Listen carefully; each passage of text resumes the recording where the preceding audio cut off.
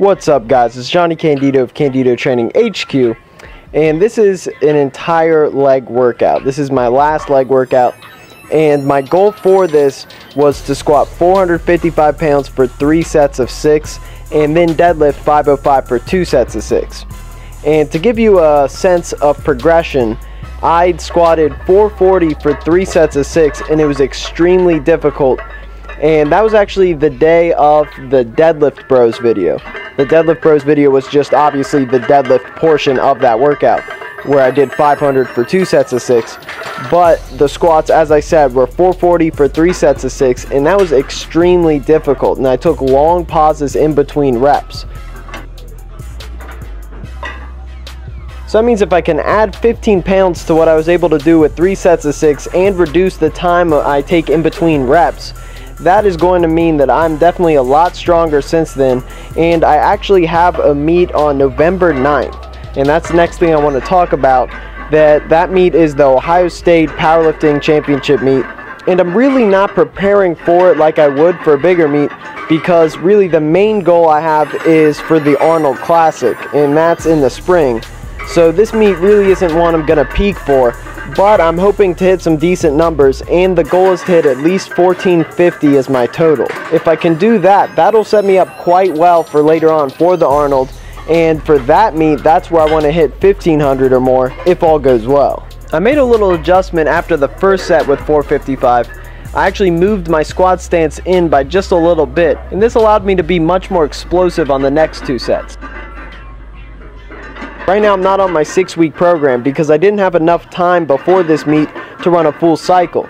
So what I actually did is I'm doing a linear program, and I'm actually going to make that linear program formally available to you guys probably this weekend. I have 2 main goals with that program. The first goal is for beginners who may progress a little bit too quickly for a percentage-based program.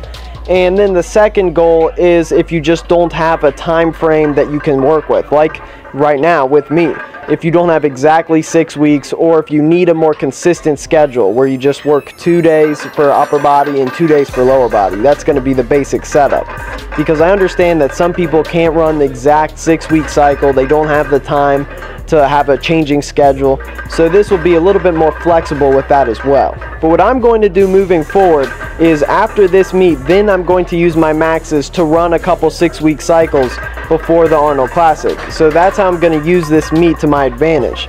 And I'm very excited to see how it goes, because also one of my goals on top of totaling over 1450 hopefully would be to deadlift 600 pounds. It's going to be interesting because I haven't deadlifted heavy in quite some time, and since I'm not going to be peaking for this meet, I'm really not going to know what to expect. So it's going to be interesting to see how it plays out. I've also noticed that it's very easy to PR on the deadlift in meets compared to the other 2 lifts. For the bench and squat, it actually can be a little bit more difficult with listening to the commands, but when it comes to the deadlift, because all you have to do is simply lift the weight, it allows you to really use that adrenaline and that excitement of the meet to your advantage. As far as this workout, I was extremely satisfied with this. This was really a make or break training session, because this really showed where I was at and if I was ready to actually set a PR, keep getting stronger, because I'm really trying to take my strength to a different level this year. I wasn't really satisfied with how I performed at the National Powerlifting meet. I've noticed that the sport of powerlifting and USAPL raw powerlifting seems to be picking up in popularity. So what I'm anticipating is what's good now might not necessarily be what's good in 1 to 2 years from now, maybe 3 years from now. So that's just more motivation for me to make sure that I keep getting stronger and never remain stagnant with my training. By the way, on this last set of deadlifts, I honestly pushed the limit a little bit more than I'm usually comfortable with. And that's really because I did have this set number I want to hit. I probably should have taken a longer break before that last set, because as you saw, the set before this with 505 for 6 was fairly easy. So I think I just rushed it a little bit and was a little tired.